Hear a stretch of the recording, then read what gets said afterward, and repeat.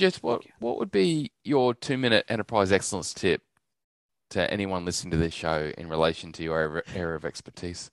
Yeah, 2 minute tip would be like again, everybody should think about like if they have data, right? Why I am using data rather than just I have some data, put it in some package and get some result. That should not be the intent.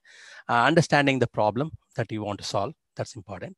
And the second thing is people think right now we are in big data era, and they think all data is necessary. So that is not true, right? So we need to make sure what is the relevant data. So my identification of relevant data, big data to relevant data, and relevant data to meaningful insights, and using those insights in the decision making activities so that we can make judicious decisions with more confidence. So problem definition, understanding relevant data. We don't need big data for data analysis, and getting meaningful insights and deploying in decision making activities.